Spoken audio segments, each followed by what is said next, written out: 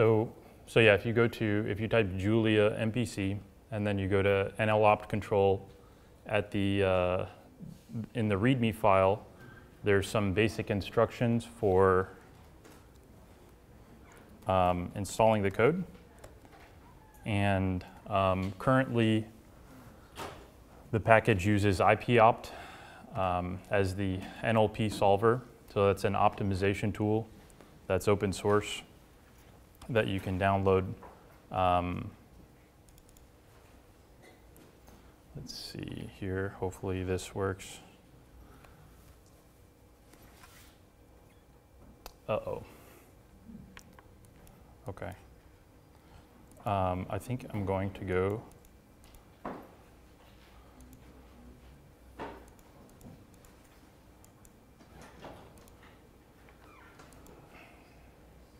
to Windows. Hopefully that works. So is anybody installing it or having any issues installing it yet while we're waiting? By show of hands, who knows what control is? That's good. And then model predictive control. Okay, cool, awesome. Yeah, so if you type Julia MPC in Google, then the repository should come up. The main repository is called NLOptControl, and NLOptControl. So if you type Julia MPC, no space, I think it's one of the first things that come up on Google. MPC, like model predictive control.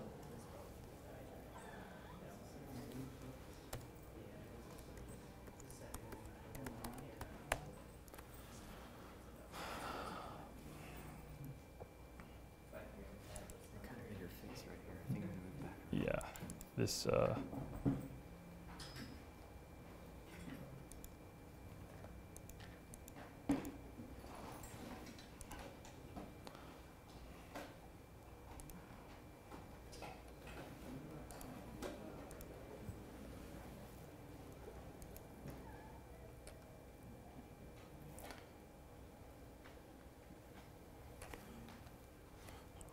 once I connect to the internet, I can grab some stuff. Hopefully my slides work on.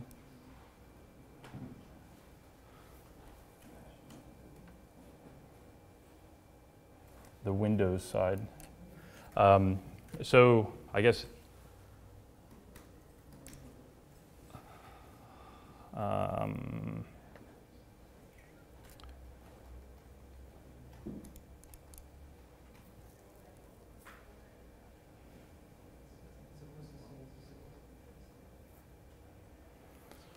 so who doesn't know what model predictive control is?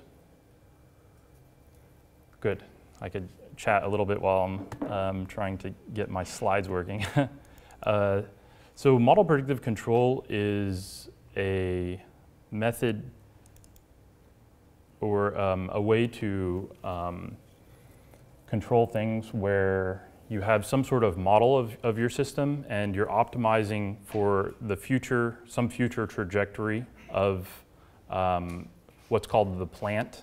So the plant is generally referred to as your physical system, and the controller is a model of that physical system, and you can model the plant using the controller and look ahead into the future and say, what's going to happen, say 10 seconds into the future, and you create some sort of a plan, and then you execute part of that plan.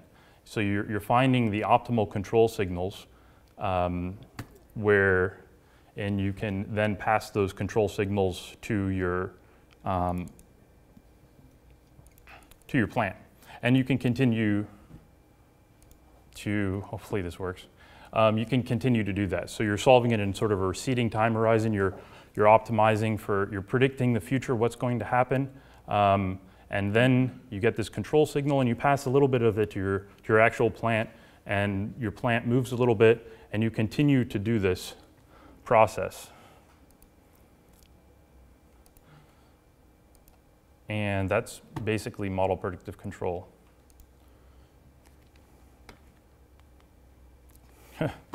That's good. So I guess Windows, yeah, works great. So maybe it's some sort of display issues with my computer. So NLOptControl is the package that some of you may have begun to download.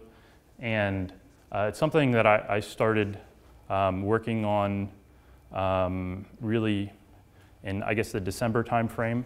So it's a fairly new package. I come from a MATLAB background where I was using MATLAB, and it was slow, so I switched to Julia. But let me back up just a little bit and tell you a little bit about myself. So I'm a PhD student at Michigan, and I've been working on a lot of different autonomous vehicle projects. Some of them are listed here. Currently, I'm looking at high-speed ground vehicles. So we want to control a ground vehicle, basically a car. In my case, I'm supported by the Army, and they want to control Humvees. And we want to push these vehicles to the limit. So we don't want to just control it. We want to say, how can I get from A to B as quickly as possible while still obeying my vehicle dynamics, so don't roll over. And there's also obstacle avoidance, so don't hit obstacles moving or static. And so you're basically, you have some simple model, and you're optimizing, you're doing model predictive control, you're optimizing for a given time horizon, and then you're executing part of that onto the vehicle.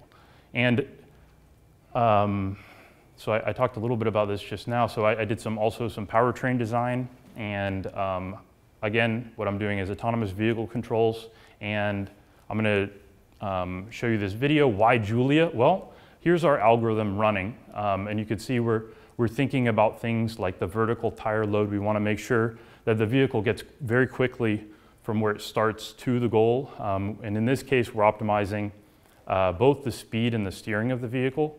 It's a very difficult problem, and this was not solving in real time at all. So I was charged to extend this work to moving obstacles, and for my last work, I would solve a look-ahead horizon of about 10 seconds, in best case scenario in about a minute and a half. And then last summer, actually, I was here at Berkeley, and I was introduced to Julia. And I started to look into Julia, and I got really excited about it. And I decided to try to make a solver package that could solve just a general optimal control problem, not just this problem. Yes? When you said it wasn't solving in real time, did you mean like in a real-time simulation, or was it actually running? No. Right now, we're not running it on a vehicle, but even if we were to run it on a vehicle, when you take a minute and a half to solve a problem that you're supposed to, let's say your execution horizon is a half a second, so every half a second you want to pass new control signals to the vehicle, and it takes a minute and a half to get those control signals, you're going to be, crashing into things by the time you finish the optimization. So you could have a virtual data feed that is equivalent to what you would get on a real vehicle? Yeah, so actually in this case, what we would do is there's a higher fidelity model. There's a 3-degree freedom model for the model predictive controller, so that's the one that's looking ahead. And then there's a higher fidelity 14-degree freedom model that has hydraulic brake dynamics and other more complicated things. And we consider that our plant model. So we optimize this lower fidelity model. We get the control signals, we pass it to the high fidelity model, and then we continue to do this. So did that clarify things? So we're modeling what we think would be the actual vehicle.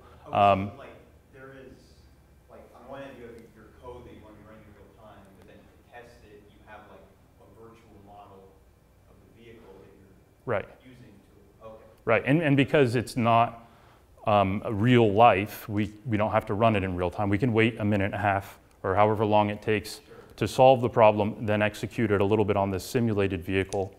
So you saw that in your testing, it was going to oh yeah, too long.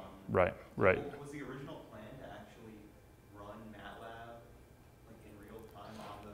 No, so actually we worked on porting it over to C, and even that wasn't fast enough.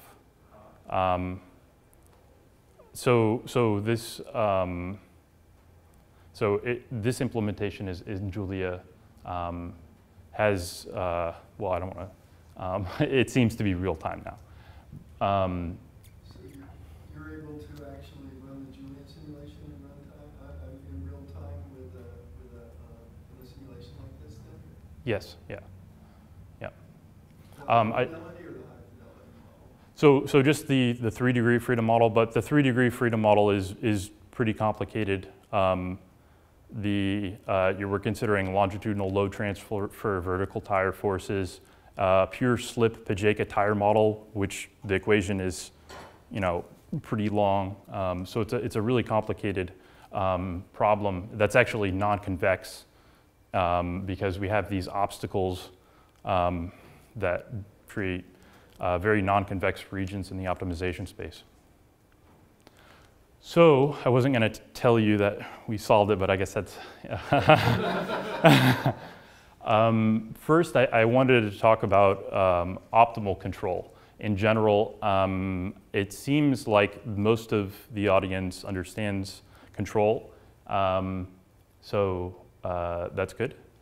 But I'm still going to talk about a general optimal control problem, and for an example, I'm going to use the model that I just showed you, the MPC model, where we have a 3-degree freedom vehicle model. So a general optimal control problem is shown here, and some of the things that you want to minimize are maybe the final time. So in our case, we want to get to the goal as quickly as possible. Often in optimal control problems, you don't know the final time. So that's actually a variable, which makes the problem more complicated. And then the second term, these are integral constraints, integral terms. So these terms, typically, you want to reduce things like control effort. So you don't want to steer the vehicle too much or constantly apply throttle. So you want smooth trajectories. And that term helps with those types of issues. And the next constraint are dynamic constraints. And these constraints are, for those of you who went to Chris's talk, differential equation constraints, basically. We need to make sure that the dynamics of the system is satisfied. And the next couple constraints we have, so in control problems, for those of you who don't know control, the states are things like the vehicle position, where the vehicle is, and the control are things like for the vehicle problem, how do you steer it, or how much throttle do you apply. In Chris's talk, he talked about differential equations in general, and the control aspect of the problem says, well, now that we have this model, how do we control it? So how do we move it around best? And that's really the extension that optimal control adds to a basic differential equation. And the next thing in an optimal control problem, are initial and terminal states. So when you start the optimization for the vehicle problem, you're going to start at some XY position. You're going to start with some maybe yaw rate. All of the states start at some specific location, and then you want to get to some terminal state. So not necessarily is the entire state vector constrained to get to some terminal state. So when you get to point B, you might only want to constrain your X and Y. You don't care about the yaw angle of the vehicle, for instance. So the additional constraints are shown here. So basically, it could be anything that you can think of. So for the previous problem, you saw the vehicle avoiding obstacles. So that kind of a constraint would fall into this category where you want to make sure that the vehicle doesn't collide with obstacles, and you can satisfy that kind of thing with these additional constraints. And you can see all the variables here. So you have some actual initial state, control vectors, initial time, goal information, and you could read the rest. One thing I want to mention real quick is, so we're solving this problem, and you start to solve it. If you start to solve it when the vehicle is, say, here, at this point in space, and you finish when the vehicle is here, well, you didn't really initialize your problem very well because you started the vehicle, or you started the optimization knowing that it was going to take some time to run the optimization. So a better way to do it is actually to predict where the vehicle states will be when you're ready to execute the optimal control signals. So you can predict, based off maybe the previous optimization, the vehicle is going to be here at some new point, and that's where I want to constrain my optimal control problem to actually start. So those types of things are important. The next thing I want to talk about is yes, go ahead. Do people tend to use any delay differential equations to have the control act delayed on the dynamics? Or? I'm actually not familiar with that. I don't know if. I mean, it depends on the plant. Like there are some chemical process plants where you might have like a pipe delay kind of thing that would be modeled that way. Yeah. Definitely something to look into because that's really like I actually started to do some actual physical testing of these algorithms on a tele-operated vehicle where we had some physical steering wheel, and that was one of the huge issues. I was like, well, wow, we don't know where the vehicle is going to be. We need to start the optimization at a good spot, and that's something that's just very important. So I just wanted, that's why I mentioned that. So it's definitely like an ongoing problem or something that I'm looking into. I'm very interested in. So again, we're going to look at the vehicle model that we talked about, or that I showed you, and what does the cost function look like. So you don't have to look too far into all of the variables, just knowing kind of a general sense. What are we trying to do? We're trying to get to the goal quickly. And once we get to the goal, we want to have some desired heading angle, so we don't want to be headed like back, we don't want to come around and then have the vehicle headed back 180 degrees from where it was heading.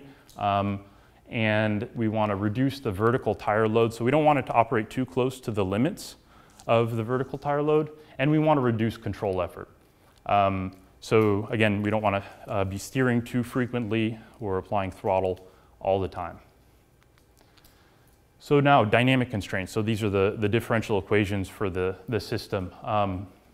And they describe how the vehicle moves. Now, dynamically. So the states are XY position, heading angle, longitudinal speed, lateral speed, yaw rate, steering angle, and longitudinal acceleration. Now, you might be wondering why we have the steering rate and the longitudinal jerk for control variables. Well, it turns out that if we include these derivatives and we penalize them in the cost function, that we can have a smoother response for the steering rate and the acceleration. So these help us get that smoother response because we can penalize how often how quickly the steering rate changes, things like that. So, so now the next part of this optimal control problem is the state and control limits. So first, the state limits. So most of the state limits are just you have some constant upper and lower bound. You can't go beyond. But for the longitudinal acceleration, we have a slightly more complicated constraint where the acceleration depends on the speed. So based off studying our higher fidelity model, we were able to see basically how much we think that the vehicle can accelerate based off the speed, and we developed some nonlinear constraint, and we're able to easily add that using JuMP. So this is a JuMP extension. I don't think I mentioned that yet, but this software is really predicated off JuMP, so definitely credit to JuMP. So now the control limits. So you have, again, constant bounds, upper and lower bounds, and these are based off actuator limits. So you know, you can't drive an infinite steering rate on your steering wheel because your actuator can't do that. So now, initial state constraints. So that's where the vehicle starts. So if you know, you want to start the vehicle somewhere and like some XY position, you saw all the states. So that's a big vector, and you can have some tolerance. So maybe you don't care to be within some very high precision of accuracy of your X position because you don't actually know exactly where that's going to be. So it's nice to have a little tolerance in that for the optimization. It'll help it converge a lot faster. So based off of what makes sense, you can set these tolerances for each state individually. Now, the final state constraint just for this problem is the only thing we really care about, this is a hard constraint, is that the vehicle is at some X, Y location within some given tolerance. So the next part of the problem is the obstacle avoidance constraint. So we want to make sure that the vehicle doesn't collide with any obstacles. And to do this, what we do is we basically look at a trajectory, the entire XY trajectory with time, and make sure that that XY point is outside some ellipse. So this is an elliptical constraint. And basically, we're checking each point and making sure that each state in time is outside of each obstacle. And we can do that with this kind of constraint. Notice there's a time there, so the obstacles can also be moving as well. Yes? Are the obstacles then treated as points for that? Or? No, it's an ellipse, so it's a function. What is the ellipse? Yep. But once you discretize the problem, then it's more like points. So like for instance, for some of my earlier test cases, I would have like a very thin obstacle, like a line, and if it's a discrete control problem, so at the end of the day, if you have this line too thin, you can drive through an obstacle, and that's a feasible solution because the line is between 2 points. So depending on how finely you discretize this thing, at the end of the day, yeah. So then back to the general optimal control problem. So how do we solve this problem?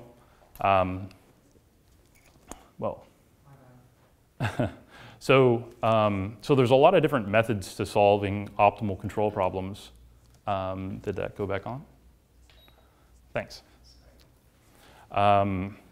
So lots of projector issues today.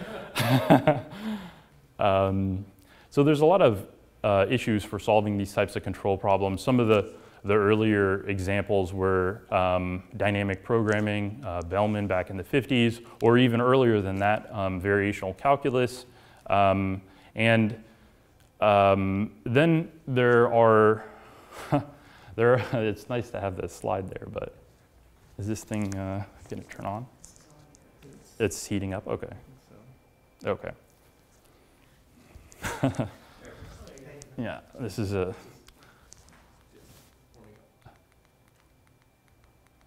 Okay. So yeah, this is what I was trying to describe. It's somewhat difficult to describe verbally, let alone with the slide. So you have in optimal control, you have again dynamic programming, and then you have indirect and direct methods. And the difference between these methods is that in indirect methods, you optimize and then you discretize, the basic difference. And then with the direct methods, you discretize and then you optimize. There are, of course, lots of pros and cons for all the different methods that I'm not going to really dive into too deeply.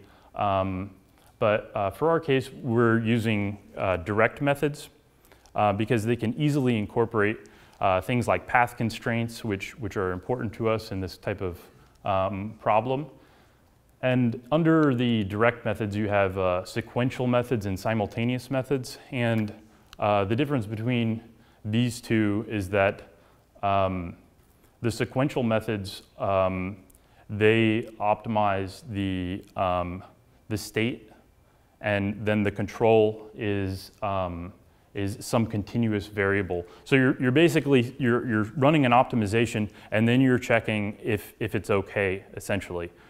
With the simultaneous method, you discretize both your control and your state into one big problem, and you run the whole problem. You don't optimize it and then check it to see if it's okay. So with these, so the sequential method, some of the methods are like the shooting method. That's a standard sequential method. So now with simultaneous methods, there are 3 different types of simultaneous methods. So like the direct collocation, Gaussian orthogonal quadrature, and HP quadrature. I'll talk about the direct or the simultaneous methods a little bit more in the next slide. But one thing that's important when you're doing these simultaneous methods and you're formulating it as some nonlinear optimal control problem using standard solvers like IPOpt or Nitro is that you have a really good way to calculate your derivatives. That's critical. In JuMP, one of the nice things is it uses reverse sparse differentiation, which is on the order of n squared for computational complexity. And compared to forward automatic differentiation, you're looking at an order of n cubed. And other researchers have combined this HP quadrature with forward automatic differentiation, but they've never combined it with this reverse automatic differentiation, at least as far as I can tell. So that's what we're doing in NLOptControl. That's really the heart of NLOptControl, is combining this method. And I'm going to talk about the HP quadrature method right now a little bit more in detail. So direct methods, so these are methods like commonly like the Euler method or the midpoint method. You're making some local approximation of your function, and as you increase the number of points, you can converge, but you might need a lot of points to converge. And then the Gaussian quadrature collocation method, so instead of making some local approximation of your function, you make a global approximation of your function with a polynomial, and the order of the polynomial may have to increase to a large number in order to accurately represent your solution. And what the HP quadrature collocation method does is it combines these two ideas where you can have basically, it's basically a multiple interval quadrature method. So you have multiple intervals, you have multiple polynomials in the intervals. Instead of one big polynomial, you can have like 10 polynomials of order whatever you want, and these polynomials should be connected. So those are the constraints. Professor Rao at the University of Florida did a lot of work developing these types of methods, and in this software I try to implement that type of method. So now what we want to do is talk a little bit more about the method and how to formulate it. So again, we need to apply Gaussian quadrature. So the first thing that we're going to have to do is scale the integration interval from 0 to TF from -1 to 1. So how can we do that? We can introduce this change of variable, tau, and we can replace all of our t variables with this change of variable. So how does the optimal control problem look like when we change the variable? Well, we replace all the t's with taus, and then for the dynamic constraints, since we change the limits of integration, we have to multiply by this t minus t naught over 2. And then for the initial time and the final time, those are just -1 and 1 instead of t naught and tf. So now that we've modified the optimal control problem, let's take a look.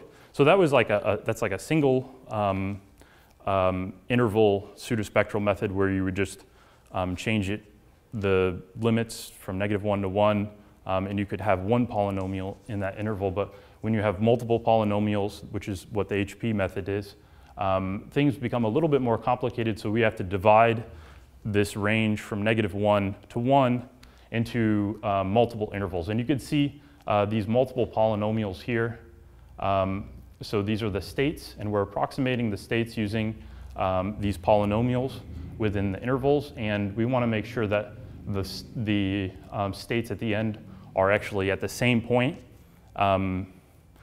Previous researchers had actually constrained those states to be at the same point, but programmatically you can make that the same variable, and that reduces, that removes a constraint, makes the problem a little bit simpler. So what we need to do is basically break up the interval from -1 to 1 into TK intervals, where TK is the number of intervals. And the constraint would be that all of these times are following in the correct order. You don't want one time being before the other one. So when you divide the thing up, this is the kind of thing that you do. So you could just do an even distribution. You could just divide it up into two things where you'd have -1, 0, and 1. So you'd have two intervals, and that's how you're basically dividing that up. So then what does the optimal control problem look like now if we consider multiple intervals? Well, we have to consider all of these variables in each interval. So it's basically just a stack of these problems that we're introducing. So now what we want to do is actually, since we have these dynamic constraints on our state, we actually need to approximate the state. And the way that we do that is using Lagrange polynomials and, so we actually, I don't talk about this in this slide. So we use, so we need to approximate the state, and we need to do that because we need the derivative. We don't actually need to approximate the control because we don't need the derivative of the control. And so the next couple slides are going to be talking about how do we approximate the state. And so once we approximate the state and we have the control variable, we need to transcribe this into some big nonlinear programming problem. So the other part of this is these are continuous variables. So the state and the control. So we've been talking about some continuous problem. Eventually we need to evaluate this continuous problem at some point. And the points that we evaluate the problem are these taus. So we can evaluate it at our times, the different times, like in this diagram, see these points, those would be the different taus. So that we would evaluate all of the states and controls at for each interval. So then we end up with these matrices that are just stacks of numbers. And once we have that, we can use JuMP to formulate this nonlinear programming problem and solve using, again, standard solvers like JuliaOpt. So now how do we approximate the state? So we do that using Lagrange polynomials, and we use, for the nodes to actually approximate the states at, we use the Legendre-Gauss-Radu collocation points. So those are obtained using fast Gauss quadrature. So that's another package that NLOptControl relies on. So it uses that package to calculate the nodes for this type of quadrature method. And that's where we're evaluating our states. And now that we have that, we have some approximation of our state. And what's nice about this is we can then take the derivatives of these Lagrange polynomials, and we can use that to approximate the actual derivatives of our state. So this is important for the dynamics.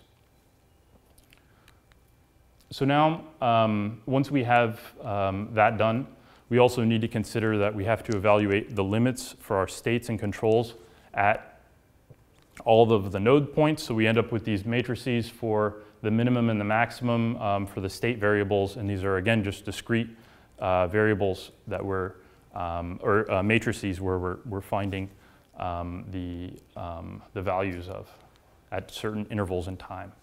So now we have this modified optimal control problem that's discrete. Now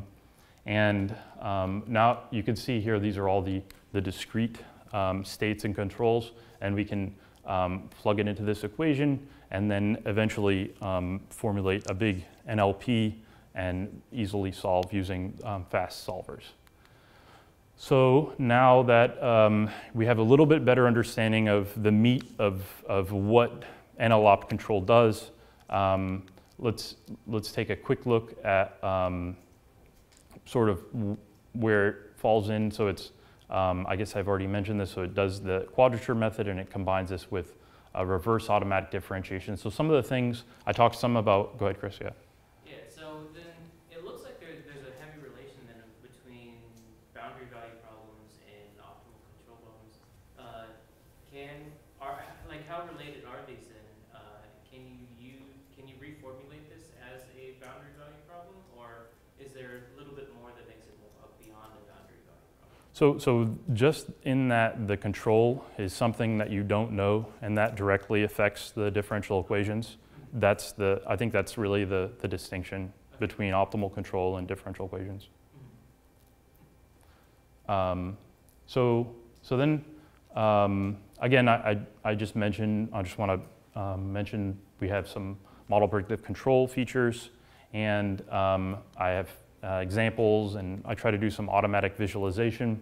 And we have nonlinear time varying constraints. These were important for moving obstacles. And we have several differential equation constraints. So I mentioned the HP quadrature method. I also have the midpoint. Actually, sorry, I have the trapezoidal method and the Euler method. So I can implement new differential equation methods, and maybe Chris can help me in the future pull some of the solver power from his toolbox into this kind of tool. So, so where does it fit in? So I had a question about optimal control, and it's a nonlinear optimal control problem, and the other nonlinear optimal control solver, and the other one is switch time opt. And that one doesn't use JuMP, but my package relies on JuMP, and it's a bit different than the switch time optimal control.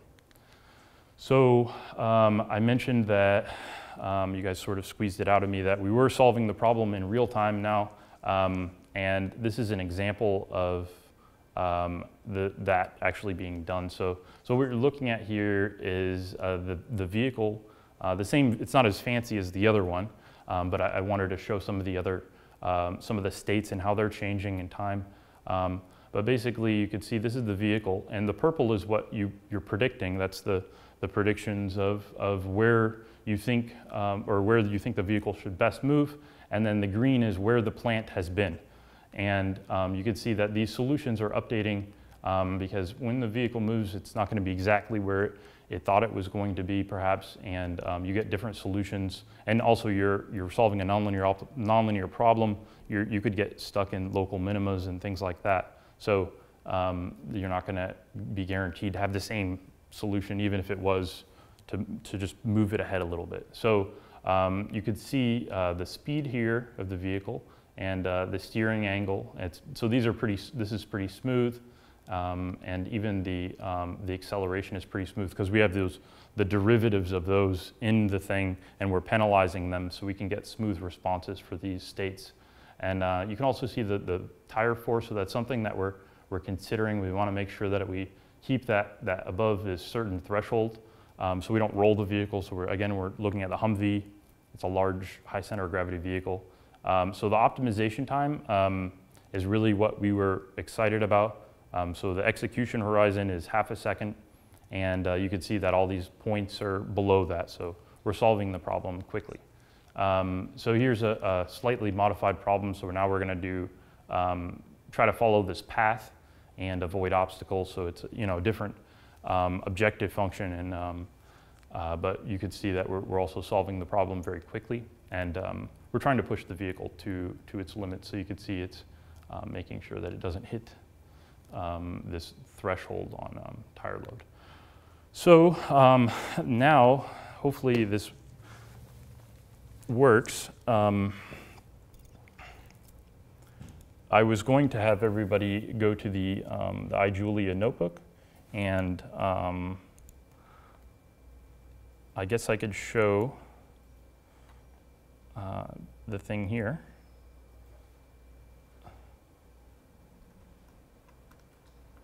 Okay. So, so who is interested in solving some optimal control problems? Okay. Did you guys get it installed?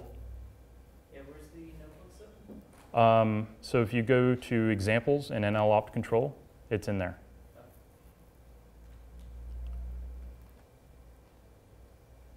Is notebook supposed to run in Julia 5 or 6? I actually just updated it an hour ago to run in both.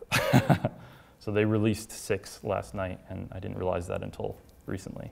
But updated it, and it runs in both. So yeah, installation instructions. So there's a few different packages. You don't need these 2 packages. These are optional. Vehicle models, it has some of the vehicle models that I showed you, and Pretty Plots is my attempt at making nice animations. And so either Nitro or IPOpt can be used. By default, I have IPOpt working because most people don't have the money for Nitro. So, and you can use any backend that you want. And I switch between these all the time. I'm not sure that it's working on this Windows machine, but GR usually works the most reliably. So in order to run these examples, you just need NLOptControl and Pretty Plots. And by default, I'm using GR as a backend to plot things. So you don't need this line. But if you would like to use, make some pretty looking plots with LaTeX, you can, and you have all the packages installed, you can uncomment this line and it'll work fine. So, so now I want to talk about, or I want to just give you another example of an optimal control problem. So the Berkristokrane problem, I'm sure a lot of you are familiar with. So you have some particle sliding without friction along a track, and the idea is that you know where you start and you know you're constrained to stop somewhere. So you have some initial and terminal constraint, and the idea is, what is that? What is that best path? And in this example of the Berkristokrane problem solved by Bernoulli, we have 3 states, and x1, x2 are the x and y positions, and they are the amplitudes modulated by the vertical velocity, which is x3, and that the control variable modulates the cosines and sines. So you can make any path using this cosine, sine with the amplitude and the angle in there. And the boundary conditions are just going to be that at the initial time we have to start at 0, 0, 0, so x, y, 0, 0, and velocity, vertical velocity, 0. And at the final time we want to be at 2 in the x and -2 in the y, and we don't care what the velocity is. So the final vertical velocity is free. And what we want to do is minimize time. So we want to get from here to here as quickly as possible and minimize time. So the first thing that we need to do is to formulate the differential equation. So the differential equations are written in expressions. So sorry, it's difficult to look to see that. So the differential equations are formulated in an array of expressions. So who is familiar with an expression in Julia? I guess most people, yes. I'm sure Chris helped me deal with these issues.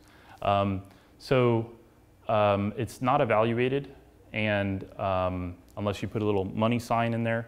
And this first element in this array is the first differential equation, and that basically says x3, so that is the third state variable, and j is an index that basically says the entire x3 state. So j is there because sometimes you only care about the final state or the first state or maybe some part of the state. So for this case, for most cases, for the differential equation definition, you have the entire x3 state in there, and then times sign. And all of the states are, for now, they just start at x1, x2 to xn, and the controls are u1, u2 to un. So in the current implementation, the way that you call or define these states in this differential equation are using these x1s through xn's and u1s through uns. So the first element is just x3 times this sign of u, j, and the next element is the next term in the differential equation. If you guys remember, it's just here. It's the negative x3 cosine of u1. Can I have both there? And the final term is shown here. So you can see it's a pretty simple definition of the differential equation. And any questions? So just to be clear, those symbols, like the number of x's, the j in there, those things are kind of like built in. You can't. Like, Yeah. Right. Yep. So right now, yes. So right now, just use x1 through xn for however many states you have, and put the j in there to represent the entire x, that entire state. Yep. So another thing is that we had boundary constraints, right? So we were told that the initial state had to be at 0, 0, 0, and that's specified not yet, but we're defining a variable that eventually we'll use. We're just saying x naught equals 0, 0, 0. And notice it's not 0, 0, 0, it's 0, 0.0, 0, 0.0, 0, 0.0. So these are all floats, and for right now, that's how I have it implemented. I'm sure I can extend it to multiple types, but for now, just have the limits or the initial states and the final states be floats. And if they're free, you just put a nan. So if you don't care, for instance, about the final vertical velocity for this problem, just put nan for that element. And that's what I talk about in this notice thing. And so now that we have the problem defined, we have the differential equations defined, we have the initial and the final state constraints defined. We know that the number of states is 3 and the number of controls is 1. We can actually make a basic definition of this problem, and that's invoked using this define function. So n is the object that holds all of the optimal control information, and number of states and number of controls, as I mentioned, and initial state. So some of the other things that you might have in the optimal control problem. Yes, go ahead. Can you just clarify again what x1 and x2 are the x and y position? Yep. And x3 is the vertical? Vertical velocity, yes, yep. Okay. And that's, so why doesn't the horizontal velocity just start at 0 also? So that's not one of the states. That doesn't affect this problem. Okay, I've just seen this before, I think, where you just set the initial velocity to 0 at times. So I've never seen it like only the vertical velocity. So. Okay. Yeah, so that's not one of the states for the problem. You could make the model more complicated and add a horizontal velocity, but that's not in this model.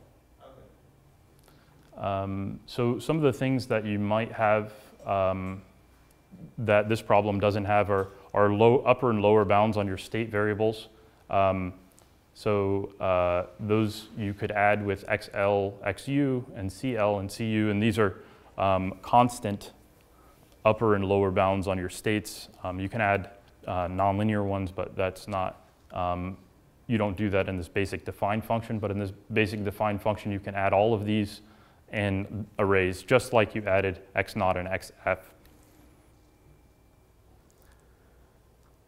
So the next part of the problem is where we do a little bit more work and we configure the problem. So given n, we can define a number of points, and nck, so by default we're using the pseudo-spectral method, and if we say nck is 100, and that's an array, that means that we have one interval with 100 points in it. So we're using basically a single interval pseudo-spectral method. If we wanted to add multiple intervals with different numbers of points, we could just put a comma, maybe 10, comma 20, whatever you want, however you want to define these polynomials. And the next part that's important is you have to tell this thing if the final time is a design variable. So in this case, the final time is a design variable, and this is one of the keyword arguments that you need to pass this configure function. And yeah, these things are just explained there, like I just said. And now we can define the objective function. So I don't try to rewrite JuMP's macro for defining an objective function. I use it directly, and the way that you do that, for those of you who are familiar with JuMP, is this at nonlinear objective, and then n, again, that's the object that stores the entire problem definition. .mdl, that's the JuMP model. So you're saying n, this problem, and you go in and you pull out the JuMP model, and you're specifying an objective on that. And you want to minimize n.tf. So n.tf is the final time, and that's how you refer to that variable. So now you just call optimize, and it runs the problem and solves it. Yeah, it's giving me some errors, but still giving me the plot. Yeah, so it's a little bit difficult to see, but these are the different states. So if you call, sorry about that. So if you call all plots and you pass it n, it automatically plots all of the states and the control variables in one huge plot. And you could see that here sort of. It's difficult to see with this. But it's maybe a little bit easier to interpret this plot, though. So we have, we can call just one state plot, and what you can do is you pass it n, and you pass it 1. So 1 is the first, or the second argument in this function, specifies the index. So this is a model predictive control problem, potentially. Right now it's not. But you are just passing it the first element of the solution in n. And then the second two arguments are the states. So we want to pass it the first state and the second state. And you could see that these are the x and y positions. And basically, the particle comes down to this final point, -2, 2. And this is the path that it follows. So, so some of the things that, yeah, so this is just talking about the, a little bit of documentation on that plot function that I just talked about. So some of the things that are going to be interesting are obviously the data. So all of the data is saved in n.r.dfs for the states and the control and the time. So you could see this is an array of all of the states and basically the solution to the optimal control problem. And you can look at that, and you could use that to make your own plots or do your own data analysis. So now I'm basically just talking here about how to, for those of you who aren't familiar with arrays and data frames, how to call just a little piece of that data. And yeah, anybody can come to me and ask me about specific syntax later, but that's just basic Julia. So another thing that I'm saving is n.r.dfs.opt. And important things in optimization problems in general. How long did it take to solve? What was the objective value?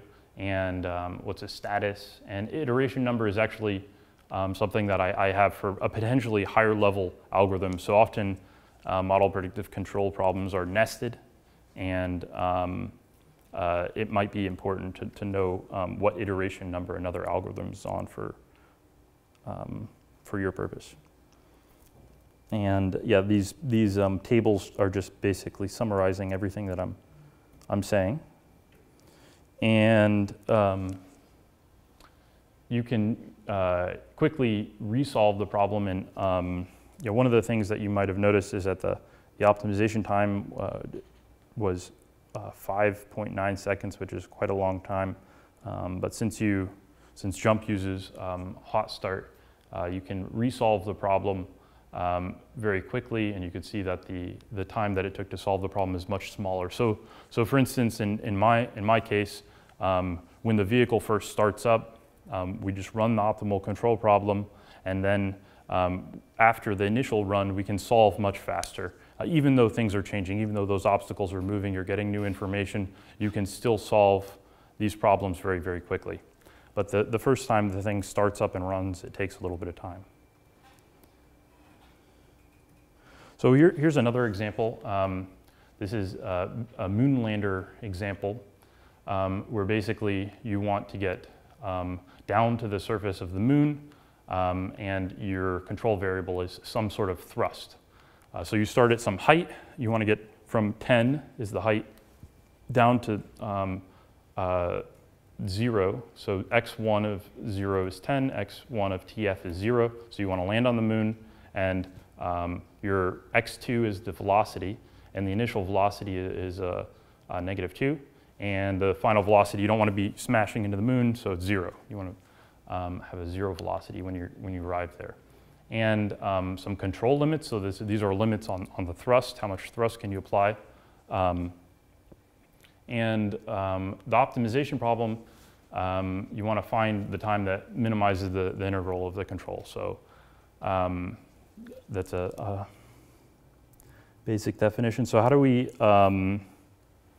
solve this? Well, again, we have these arrays of expressions, and we just write it down. We have x1j, u1j, and minus, and this is -1.6. That's the g on the moon. So it's the moon lander problem. And g isn't varying, it's just 10 meters. So, so some optional things that you can do. So by default, I said it's x1 through xn and u1 through un, or however many controls and states, n might not be the same. What you can do, and for now, this is just for the plots and for the data that's stored in the data frames, you can change the names here. You just basically have this array, and you have these different descriptions, and these are used for the plots, and you call this function. So it helps make the visualization a little bit cleaner.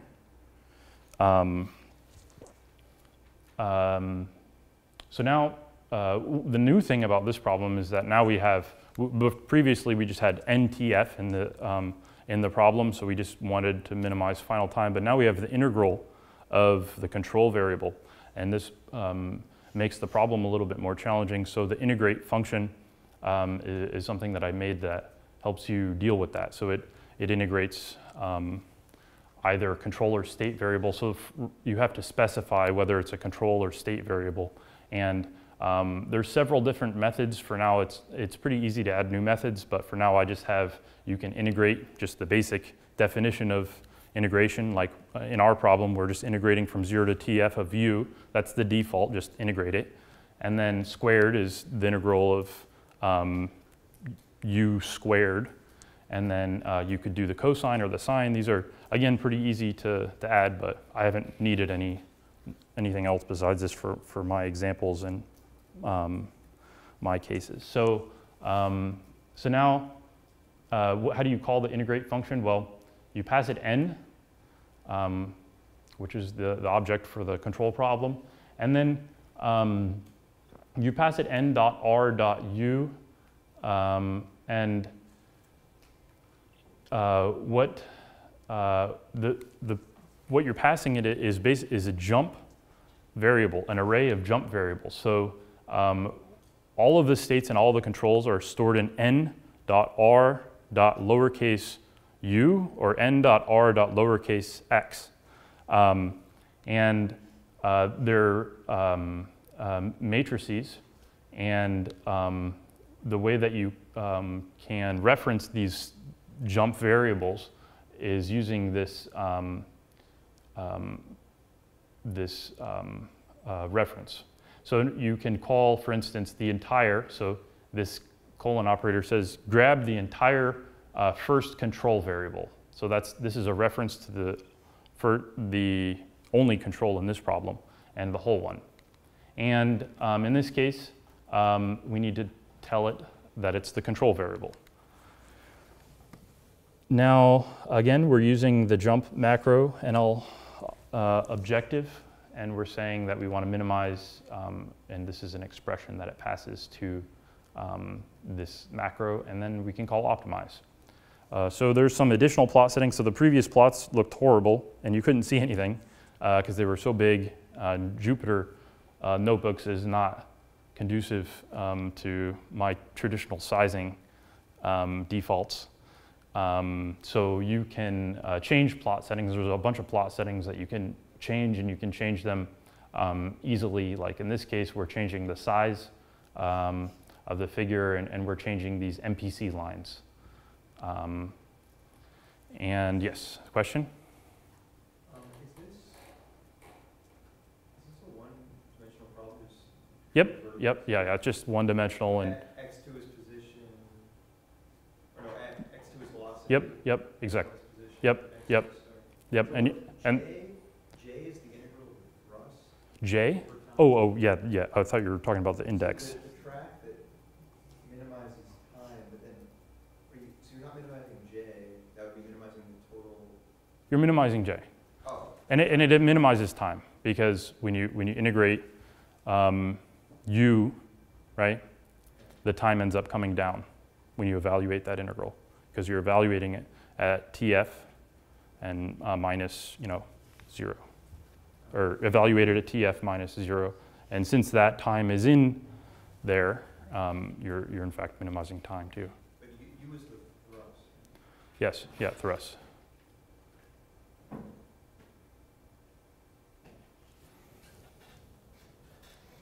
You got it? We can talk after if you want. Okay. So yeah, and these plots, actually, this plotting backend is PGF plots. So these are LaTeX plots.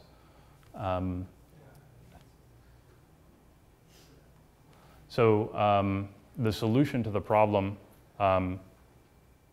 is, as you can see here, you have some initial velocity. You want to start here, some initial height. You're starting at this height. You want to get down to 0, right? You want to land on the moon. This is the control, so you can see the thrust. And initially, it's not doing anything. So you don't want to burn up fuel, right?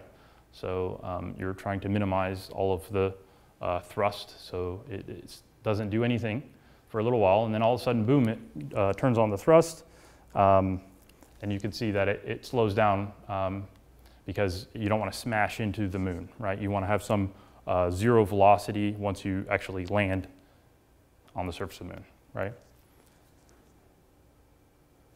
So, so there's other, I mentioned a few other dynamic constraint methods. So these are just the ways that we're integrating the differential equation constraints. So by default, again, it's this HP pseudo-spectral method. but backward Euler and trapezoidal methods are also implemented, and they might be better for your problem. So one of the things that you can do, let's see, oh yeah, so this is just an example of using the trapezoidal method. So in the configure function, what you do is instead of ni, it's called n, and you could say n is 200. That's the number of points here, and you say integration scheme, and this is a keyword that you can set to trapezoidal or backward Euler, and again, final time is you have to set that. So you can choose your solver, and yeah, so one of the things that's, you're building these models, and a lot of times these are really complicated models and it just doesn't work, right? You run it and you're like, oh, it's not solving, the NLP didn't solve.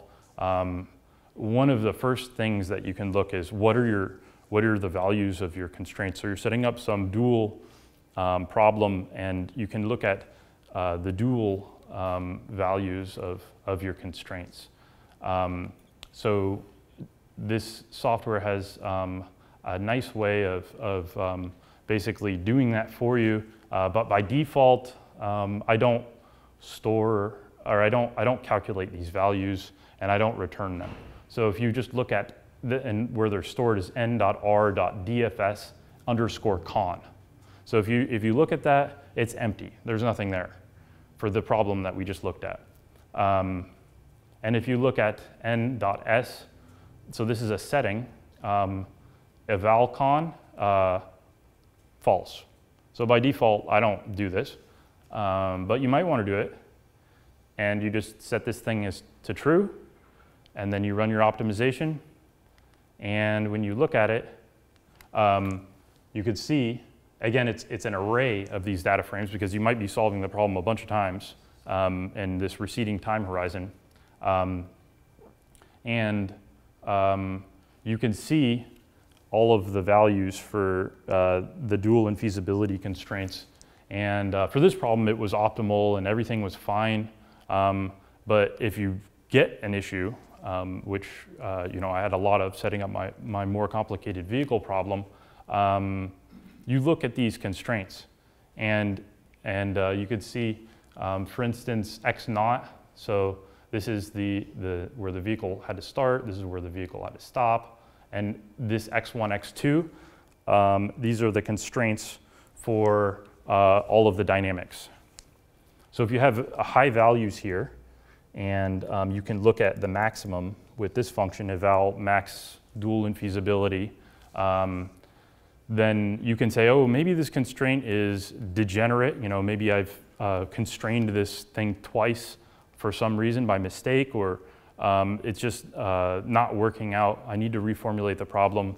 This is really a helpful feature that can help you sift through those modeling issues.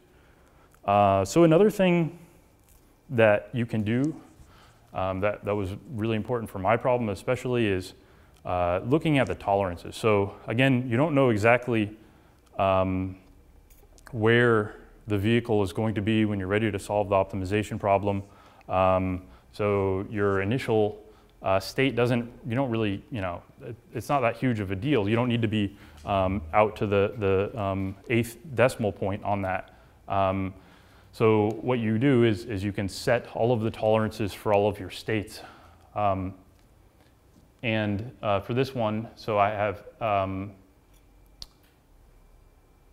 xf tol, I set to 2, and 0.5. So the final tolerance on this thing, I now say, okay, it can vary up to 2 in this x direction, and for the velocity can vary up to 0.5.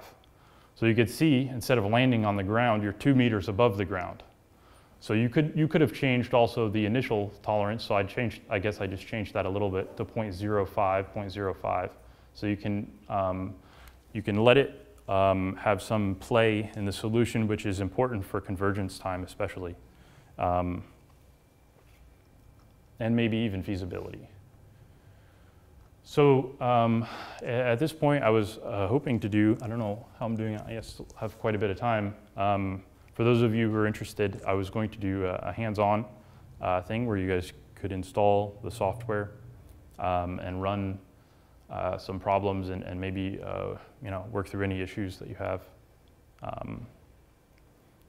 So for whoever is interested, I was going to solve this. Oh, looks like I didn't delete that, but I was going to solve the Bryson-Denon problem and a rocket problem, which comes from one of the JuMP examples. So for those of you who are interested and have things installed, if you want to try to write the problem down and solve it, at this point, I would like you to go ahead and try that. Yeah. Thank you. Oh, okay.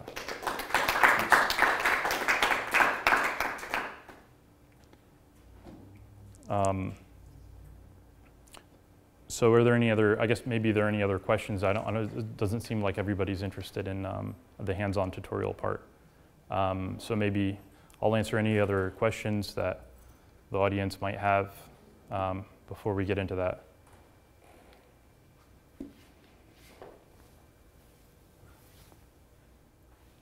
Quick question. Mm-hmm. You've been developing this. Who else is using this right now? Some of my lab members and then some of the other people at Michigan. Okay. Yeah. Are they similar projects to yours? Or Yep, right now. Pretty similar. Some different vehicle models and different control problems, but yeah, at the end of the day, they're vehicle problems. But yeah, I tried to make it as general as possible.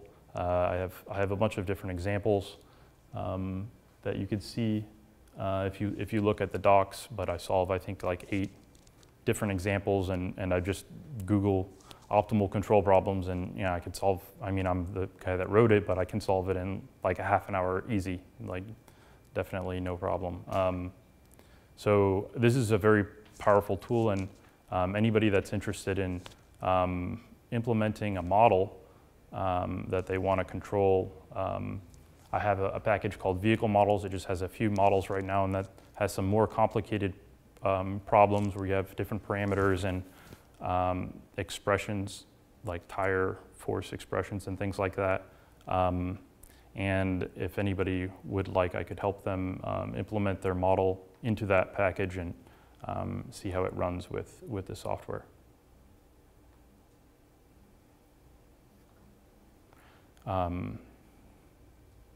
Yeah, so I guess who could I have a show of hands of who was interested in the hands-on thing? Chris?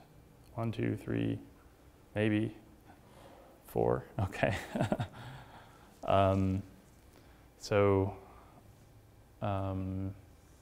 Yeah, are there any other questions before we dive into that? No. Did it? For those of you who are interested in using it, were you able to get things installed? Yes. Yeah. Good. What are you using? Vehicle models failed to precompile. Everything else installed. Vehicle models is giving you some issues? Yeah, it says precompile failed. Okay. You don't need vehicle models for these examples. Yeah. So they brought out a new version of Julia that I found out a couple hours ago. I fixed NLOptControl, but I didn't look at vehicle models yet. So a little bit it'll work with vehicle models. Oh yeah.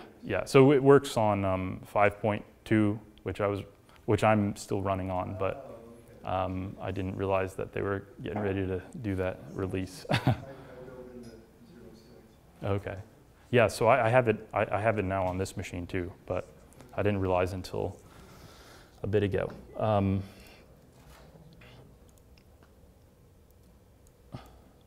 So,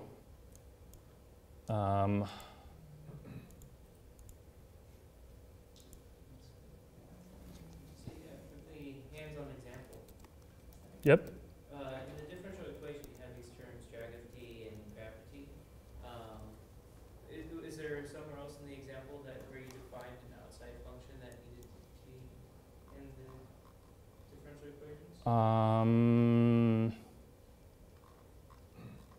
think I see. I think I know what you're saying. So, like, for instance, in this second problem, where you have a set of differential equations, and then you have these other terms. Are you saying something like that? So if you have something that goes into the Yeah. So like, where am I defining? How am I gonna do I define the drag t and the other as a separate function of time? Yep. As an expression. Yep. So I was gonna get into that. But yep, you just define it as an expression, just like anything else, because it might be really, you might have to write these huge equations. So it's nice to break things up, and it actually with Julia's expressions you can do that really quickly. But one of the things that I'm sure you would get immediately, but maybe other people don't, is that when you have parameters, like here we have this rocket. I didn't talk about this yet, but it's the JuMP example for the rocket problem. You have a set of parameters, and these parameters are the parameters for these differential equations. What you have to do is evaluate them immediately. So you have an expression that's unevaluated, but then you have the money sign, and that means that go ahead and evaluate the initial gravity. Go ahead and evaluate the initial height. So then you can plug this grav expression into DE, and you would also want to go ahead and throw an evaluate sign on grav. So you evaluate that expression, so you don't want a nested expression. So you basically are pasting it in to whatever DE you have. So you would put money sign, so if it goes into the second differential equation, and you would just put money sign grav.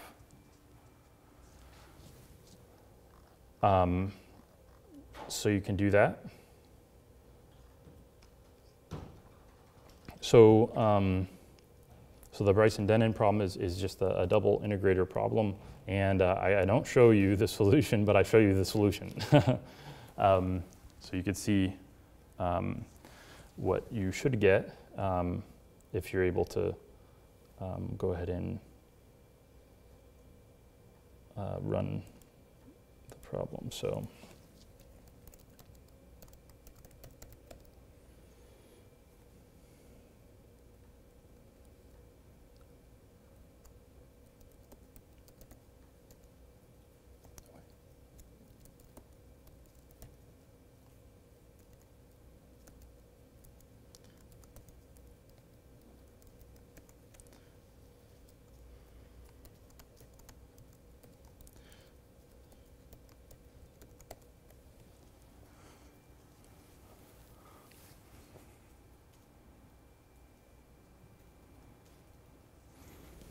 So I'm going to go ahead and open this up on I was just looking at that on GitHub.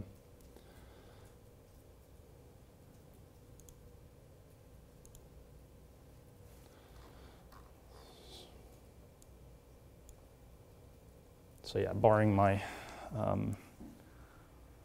issues with not being able to run on my Ubuntu software, hopefully this works. Let's see what's happening. Oh, vehicle models. Oh,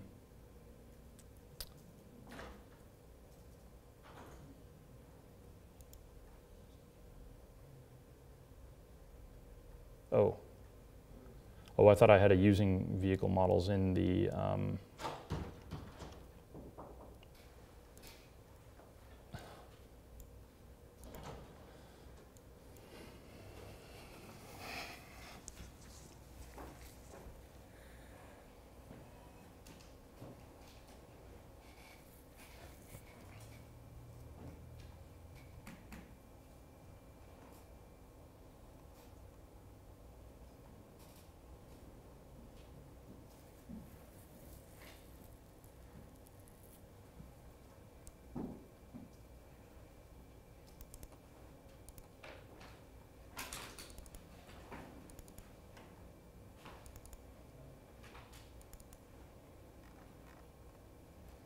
So who is running on version 6? Yeah, most people. Okay. Great. Okay, so actually it's pretty plots that is breaking. What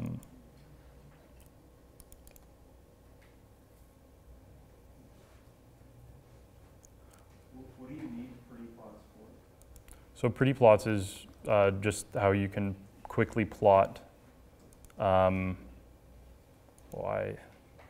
of the solutions. So it has, so you can uncomment that. You can use NLOptControl without vehicle models or pretty plots, but you won't be able to see anything unless you plot the data in the data frames. Okay, yeah. So I have this vehicle models plots. So who is familiar with digging into source code and fixing packages? So if you go into pretty plots, into the main macro, and you just get rid of, for now, all of these, and you dirty up your repo a little bit, I think it should work. So I didn't look at this and see why it broke.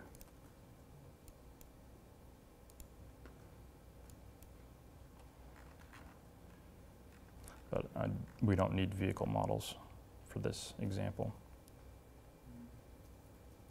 I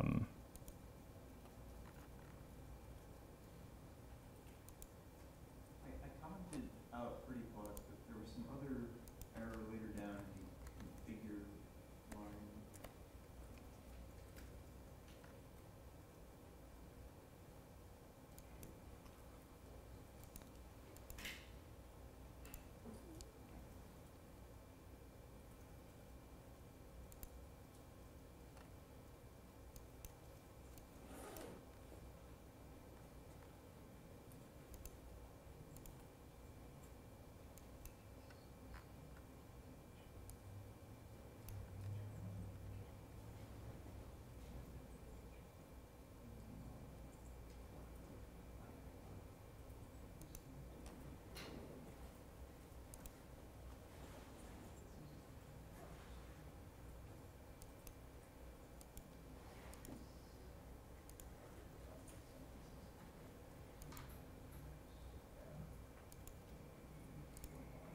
What did the error say?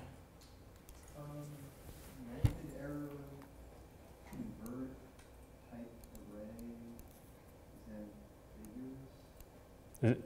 Is Some error related to image core. image what? Image core, I'm not sure. color types. Yeah, it seems like it's related to pollen.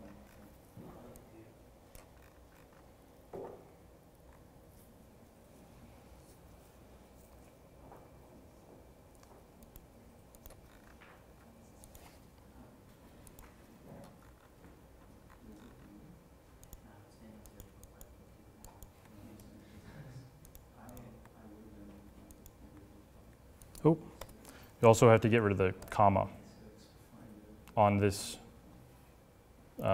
last thing for the export, since I got rid of some functions. Got rid of your end statement too. I think it just said that because I had this comma. You're right. Yeah, I think it's okay.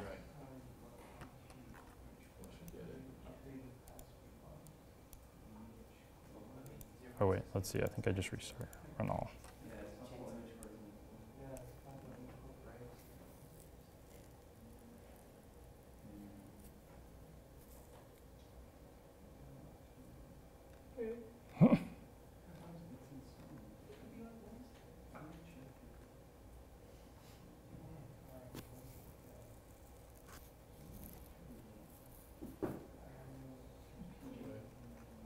I guess I eventually have to fix this.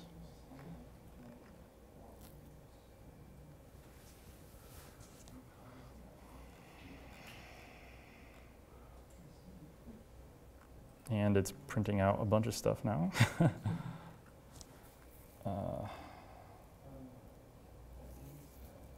Okay, so it's working, good. So, so yeah, the thing that's breaking it is this vehicle models plot. I'm not sure why, but I just got rid of it.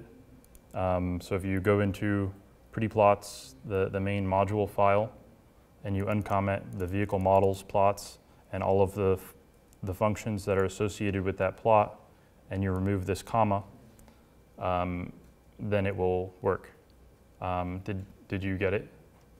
I don't have the plots part working, but the optimizer part's working. Okay, so if you want to work the plots part, do you know how to dig into the?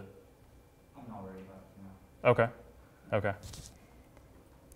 Yeah, so I will update it so it's working after this workshop.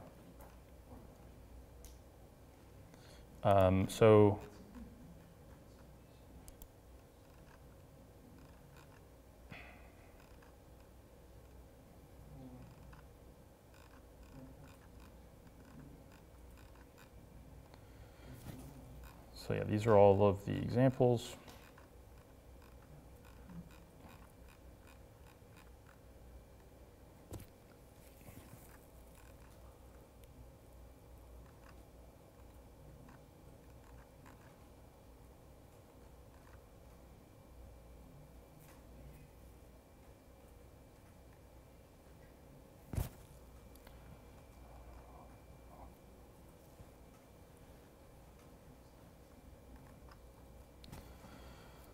So, yeah. Were you able to get it working, Chris? Yeah, I'll have plots in a second. I was just about to ask, do you have references to see if we did it right? If what?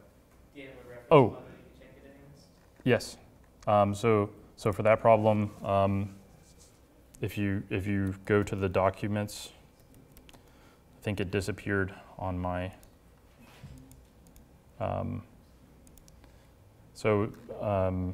In the documents, if you click on latest, you can see the Bryson Denham plot, the solution to this problem here. And the one that I don't have is the next example, because I didn't want anybody to cheat, but I can run that on my machine and show you what that looks like. So. Yeah, I tried the rocket one. It looked like ICOP finished without being able to find optimality. Okay. What? Yeah, I don't. Yeah, it worked for me. Let me see. Let's see. Where's this?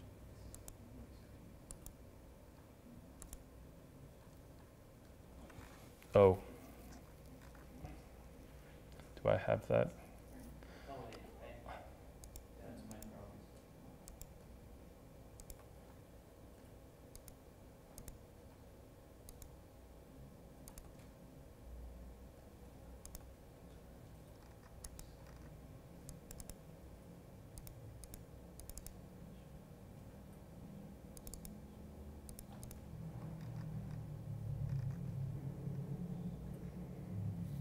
I think I put it in.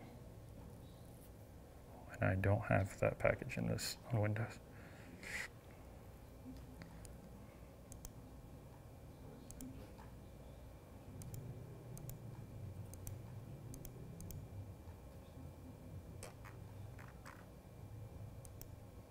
So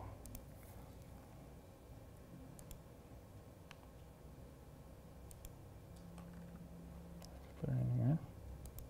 Ah, yeah. So this is the solution for those of you who want to cheat, but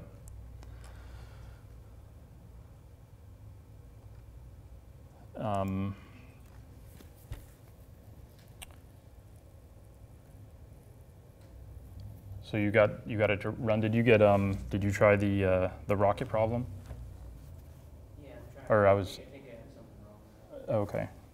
So if you wanted to cheat, you can check it in docs, and it's test 2. One thing that please be wary of right now is that, so I'm just gonna go ahead and kill this, or not. I guess it doesn't do that in Windows.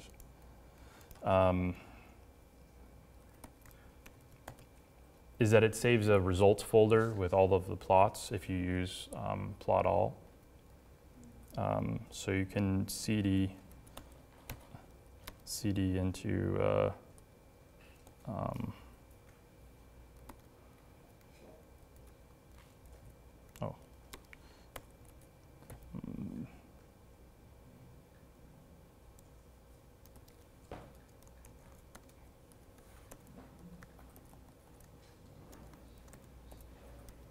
I'm used to using Ubuntu. Let's see. CD into C.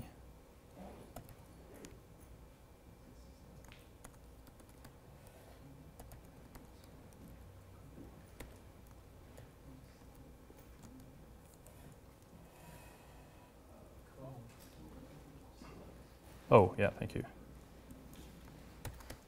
Yeah. So, oh,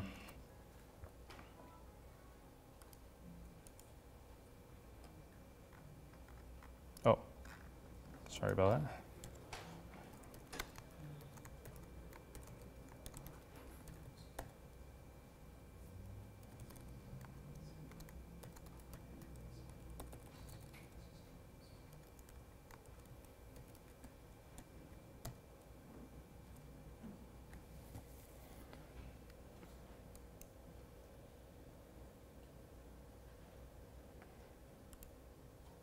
So let's see. So yeah, you can do it. Oh, I have all of the constants.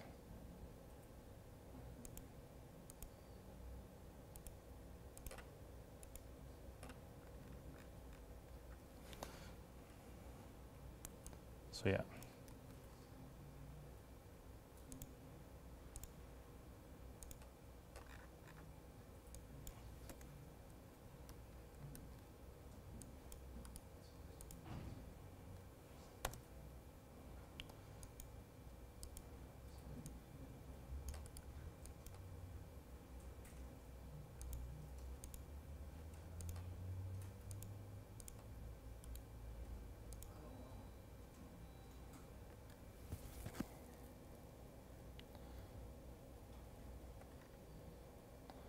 So there's some things to fix with the new Julia.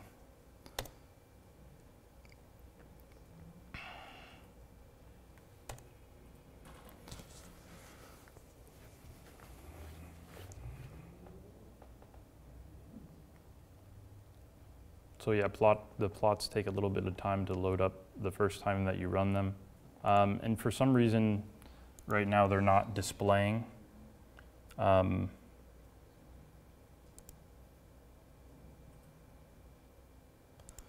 They're not popping up with a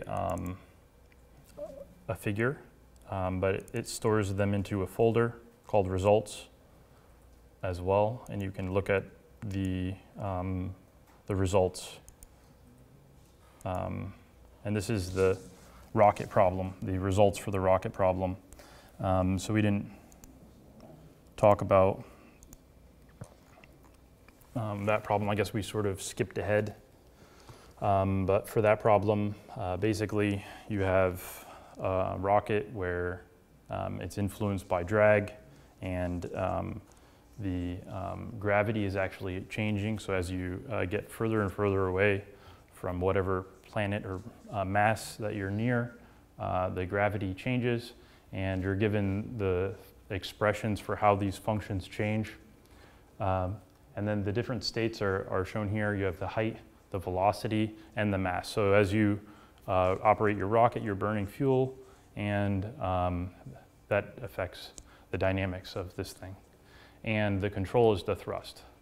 So what you want to do is start at some given height, some given velocity, some given mass, and at the end of the day, you have a free height and velocity. You don't know where the thing's going to be at the end. You're not constrained, but you are constrained with the final mass. So you don't want to burn all your fuel up, right? So the state limits are some initial height, velocity, and mass, and you have free states for both the height and the velocity at the end. So those are the limits, the minimum and the maximum. So you're putting bounds, basically. You're saying that the height can't go below this value, the velocity can't go below this value, and for the entire time horizon, and the mass cannot go below this value. That's the final mass. And for the top of the state constraints, for the position and the velocity, you don't know, you don't care, you're not constraining the upper limits, but for the lower limit, you're constraining it to start, for the upper limit, you're constraining the mass to be, at the beginning of the thing, the mass is maximal for the rocket, and the control limits, you have limits on how much thrust you can apply again. And what we're trying to do is find the track that minimizes, or not the track, find the thrust that was copied and pasted wrong. But we're trying to find the thrust that maximizes the rocket height. So we want to get the rocket as high as possible, and we have these somewhat complicated dynamics. We have drag and the mass of the rocket's changing, and the drag is some nonlinear function as well. So what you're given here is this set of parameters, and this problem's borrowed directly from JuMP examples, and you're given this set of parameters, and then you're given a couple expressions. We talked a little bit about how these expressions can go into the differential equation. So if you have complicated expressions that are nested, you can easily do this. And you right here, I've given you what gravity is. So if you look back up here, the gravity is the initial g times the initial height over the x1 state and squared. And that expression is written out here, and I was going to ask you guys to go ahead and write out the drag expression. So that's something that I guess Chris has successfully done. Yeah, the reason why it wasn't optimizing is because I used min, right? Because of the, okay, the previous, yeah. Okay, max, yeah. It couldn't find a good min for Yeah, don't do anything. And were you able to get the expression working? No, not yet. Okay. Did you say, I don't know if I heard you mention, are there docs somewhere other than the read the docs? Yes, so read the docs is actually something I probably just need to delete. Yeah, all Google wants us. That's, very bad. yeah. So MPC docs is my new documentation, and it's under Julia MPC. So for those of you online, I created Julia MPC. So it's a set of the different tools that I use, and it has MPC docs, NLOptControl, pretty plots, and vehicle models. And it doesn't matter what package you can click on. You don't have to go into MPC docs. So you can go to NLOptControl, and if you just look at the latest docs there. So right in the main page here, NLOptControl, and take a look at the latest docs, and it has all of the different examples and some more. So here's like a robot arm problem. I haven't updated this yet with my new expression syntax for differential equations. Here's a bicycle model problem where I'm using the vehicle models package. I'm not sure why this one's working on apparently version 6, but it didn't work.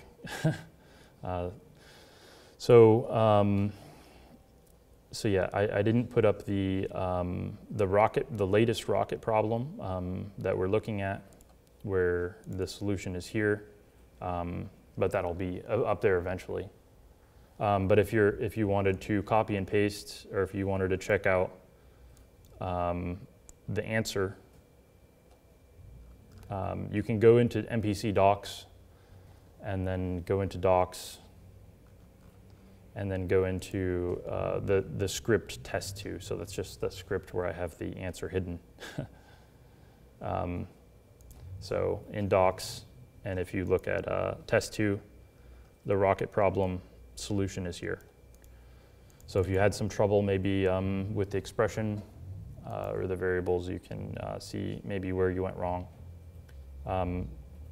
So basically, I've tried to make this software so that it's really as easy to define a problem as it is when you look at a problem. So you see these problems, and we just want to write down the problem. That's basically what I want to do. Write down the problem and do everything basically under the hood. We talked some about what is under the hood. And there's really a lot of power in this tool. And I guess I think I did have a few more slides. Maybe I'll go through quickly now. But yeah, there's a few different solvers. And these are some of the tools that I'm using. I'm using JuMP, of course. This is an extension for JuMP. And differential equations, I use that in the vehicle models to solve the differential equations very quickly. So when I'm doing model predictive control, I can predict with the differential equations where the vehicle is going to be, or simulate the vehicle using the fast solvers in differential equations. And MathProj base, of course, which JuMP uses, and fast Gauss quadrature and data frame. So these are some of the major packages that I'm using. And documentation is where we just looked at. You can just basically, it's right on the main README file, and you can follow links there. The tests are passing, and I guess aren't passing with pretty plots right now in version 6, but I'll fix that shortly. And more tests will be added, but there's several tests where I'm checking analytical solutions, and I'm running all of the different solvers, and making sure that, in fact, the results that this package is giving us are correct. Benchmarking, I haven't done any benchmarking yet. Here are 3 commercial MATLAB software tools that are similar to what I've implemented. So they're using the pseudo-spectral type methods to solve problems, but again, they're not using reverse automatic differentiation, and they're not using Julia, right? So no formal benchmark is done, but I'm pretty optimistic. And so contributions are welcome. I'd love to, right now there's a pretty minimal set of users, and I'd love to expand that and get some traction. So I would be interested in anybody that wants some help. I could try to help write down your expressions and solve your problems, or help you solve your problems. And of course, benchmarking and documentation helps, so always welcome. And new solver methods. So I have some ideas for other solver methods, but nothing is, haven't done anything yet. So, so show of hands, who is still working to get this thing running, or looking at examples and curious about maybe syntax or installation errors or anything like that? Where is?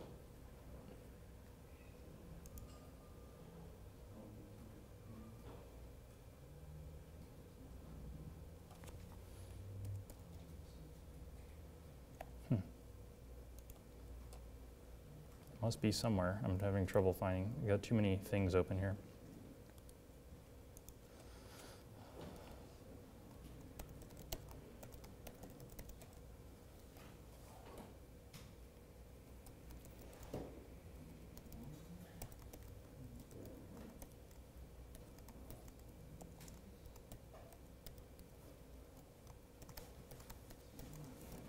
Any suggestions? Chris or Tony, the couple Julia experts that I know of in the room. Besides, of course, fixing the latest one. Get it registered. Yeah, okay. And get it registered, get Tony to look through it for the process.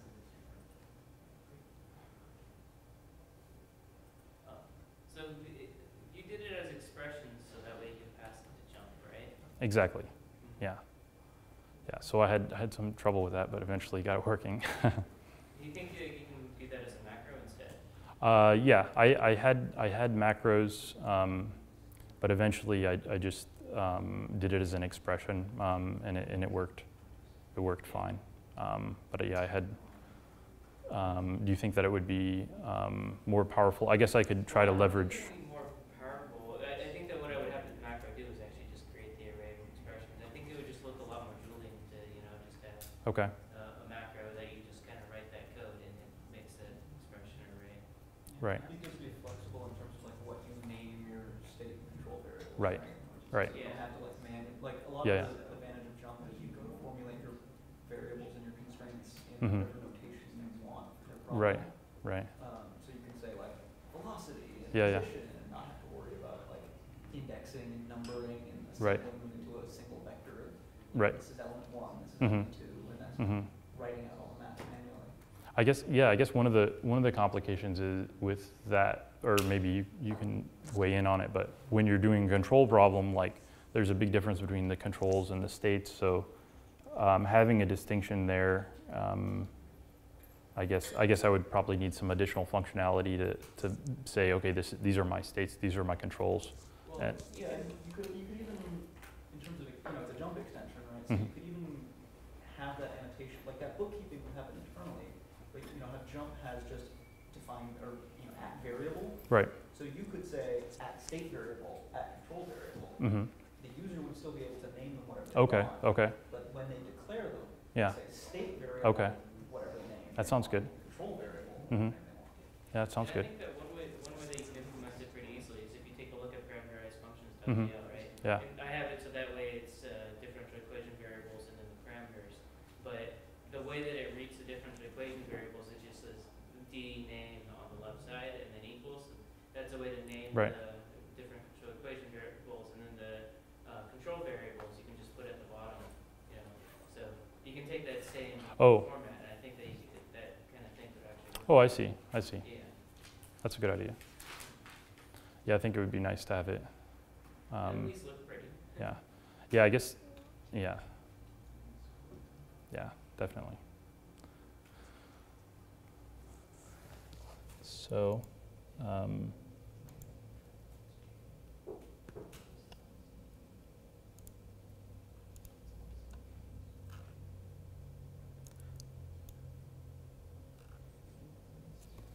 yeah, so, if anybody has a date or anything tonight, they're free to leave. I think there's about 10 minutes left, but I'll be here for the week, and I'd love to talk to any of you. Anybody else has any questions or advice or anything, I'd be open to it. Thanks. Mhm.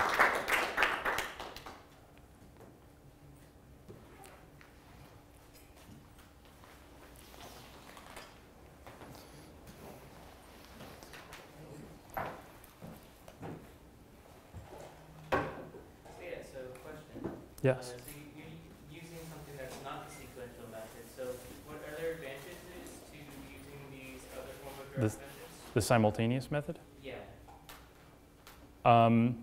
Yeah. So are you asking me to compare like the What's the performance difference, or what kind of problems does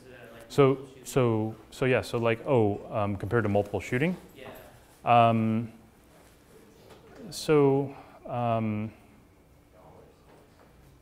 I guess in terms of multiple shooting, it can be difficult sometimes to incorporate the kinds of constraints that we want to incorporate But in terms of like, I guess performance-wise, the only benchmarking that I've done is between like the Euler method and the midpoint method, or the trapezoidal method and the HP methods. And actually the Euler or the simple trapezoidal method that's in the examples works better for some examples. You can kind of compare it to like using a fixed step, integration scheme for solving a differential equation versus a variable step. So like the co-location is more like you get some of the advantages of a variable step method. Yeah. So actually, and also like I hadn't implemented in this package yet, but one of the things that I was thinking about, so right now if time is a design variable and you have 100 points with the Euler method, I just divide it evenly. But you can make those DTs variables too. And that offers, that makes the problem solve for really complicated problems when it wasn't solving before. So like my vehicle problem wasn't solving, and I was like, oh, what if I make these time variables time steps variable, and that would solve the problem. So even like some of the simple examples, the Euler trapezoidal method, those work better faster than the pseudo-spectral method, but the pseudo-spectral method works for really complicated problems, from my experience, better than the other methods. So it just doesn't solve if you try to use Euler or trapezoidal in the traditional sense on my problem anyways. So I think when your functions are changing very quickly, the pseudo-spectral method can offer more flexibility in terms of the solutions it can approximate. Is that mostly because you're going to need to use a higher order stiff solver though? Like, what if you use like Rideout stepping, except not as the co-location method, but as just like just the implicit run the code method? I only have 3, but I'd definitely be interested in checking out and benchmarking all of them. I guess one question I have for you guys is, like in terms of benchmarking, so when I start the thing up and run it, right, the first thing takes a long time to run. So is that your benchmark? Oh no, because that's compiling the code. Okay, so You look at a warm start, and especially if it's a control problem, right? It's yeah, put into control, so right. you're probably also warm starting. You're doing receding horizon, and you have most of the solution from the previous step. Right, but if you're just solving it once, right, just to try to get like a benchmark, like if I was trying to benchmark the 3 methods that I have with some number of points for each, I guess would it be the second, I would run it once and then run it again and look at the second time for each one, or is that a? Or there's more rigorous ways of doing it. The benchmark tools package will like run your function a certain number of times until it's collected enough data to declare, to do some sort of statistics. So it'll run really, really short functions more times to get a better like confidence interval. Mm-hmm. I think the way that people have been going with it is that you use the app benchmark function if you take the minimum.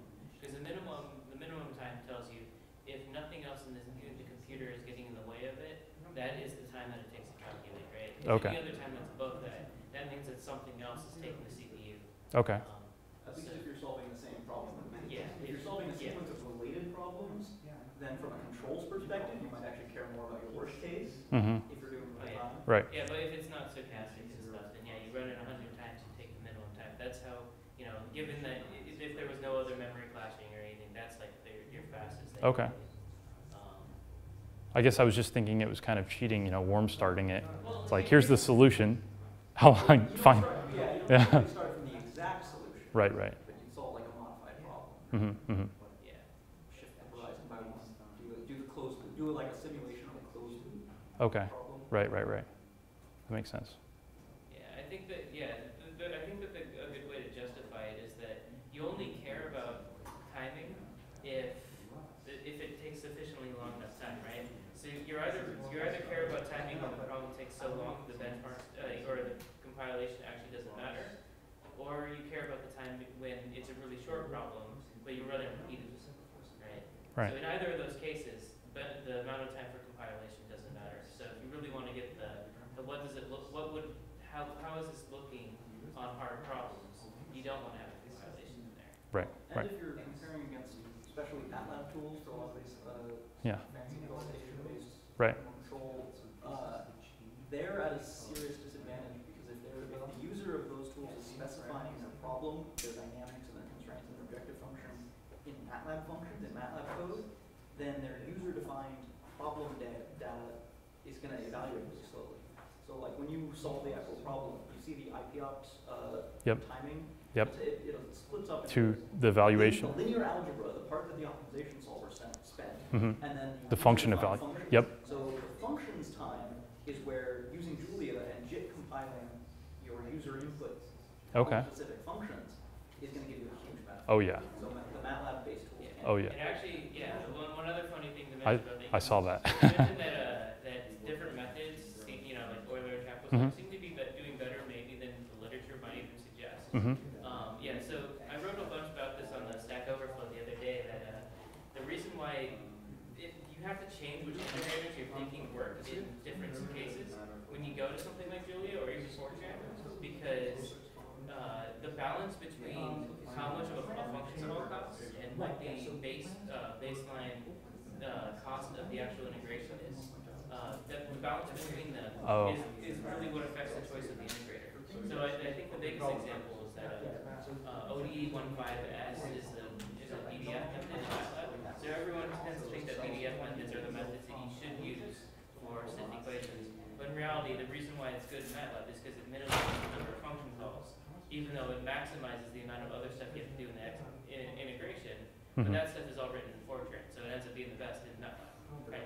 But then if you do go to in Julia, you'll see that using sundials as CBOD PDF doesn't work as well as RADOW, even though RADOW has more function calls than sundial. But that's because Julia functions are optimized. So yeah, the fact that you're saying that it doesn't line up directly with the literature, it's really because a lot of the literature it's using an unoptimized function call instead of an optimized integration method, and so then it's seeing, if I minimize the amount of function calls I make, then my method will be better. So okay. It's a quirk of history. That's interesting. Yeah. That's definitely interesting stuff. Can you show your solution to the Bryson problem? Can I show it? The solution, Yes. Yep.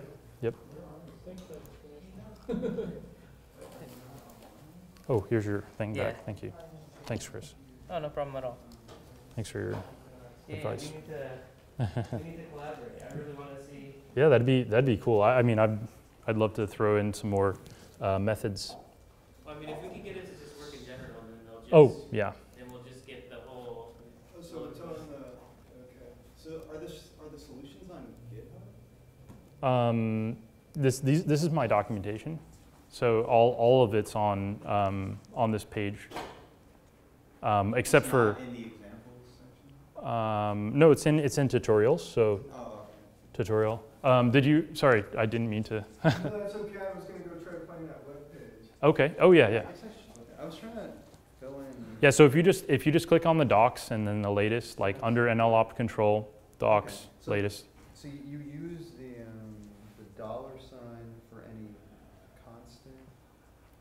constant? Yep. So let's look at it up here. I guess I'm still I'm being just looking at the gravity. recorded. The gravity one. Yeah. So I'm just pulling it up for anybody on. I guess we're still. I don't know if they're gonna cut this video, but yeah. So you wanna. No, this is an expression. No, but when you use $, it's basically macro. So it basically. Passes the No, basically value says directly. evaluate it right now. Yeah, and then it sticks that into the max. So the expression is unevaluated when you. I know. Yeah. Okay. So I mean, isn't it just like, let's say it's like G, $G, and G is 3. Mhm. It's just as if you had written 3 in. Exactly, It just exactly. sticks it in. Yeah. So Yeah, like it's if you kinda- pull up, I so was if you just pull up kinda Julia and confused about. so T is Like, how does it know that- 4 and then E Yeah. equals X $T. In your example for the And then you evaluate this.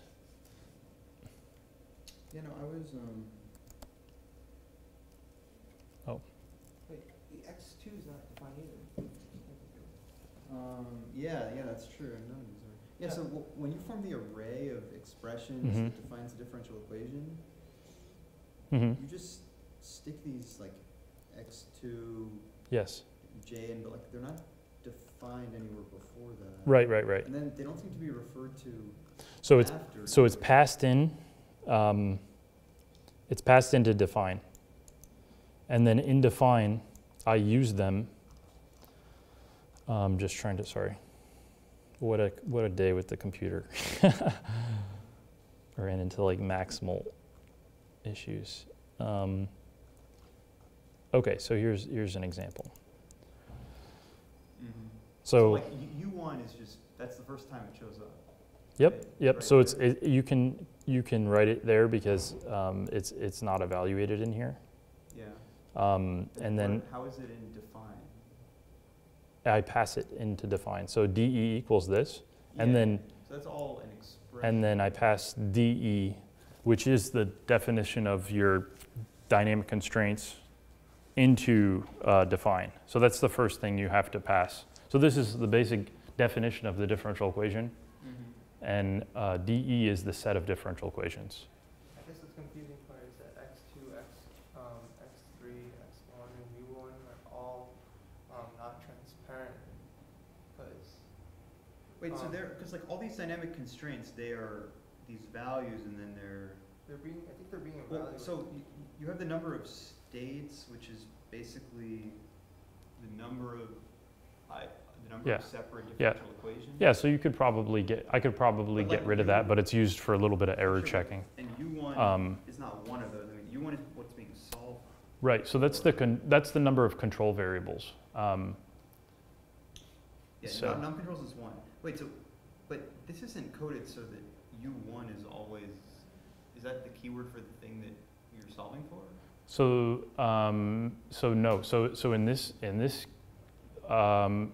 so there's a few different definitions. One is the first definition here is where you're defining your differential equations. You use, like I said, x1 through xn, and then u1 through um. They might be different. U is a special. U is a special thing. Okay, that's what I So understand. U is the control.